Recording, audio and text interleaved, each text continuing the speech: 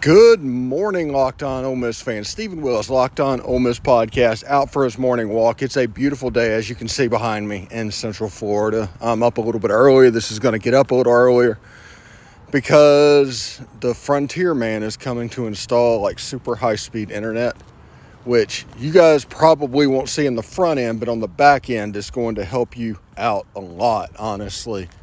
It's going to allow us to start looking at 4K videos and things like that.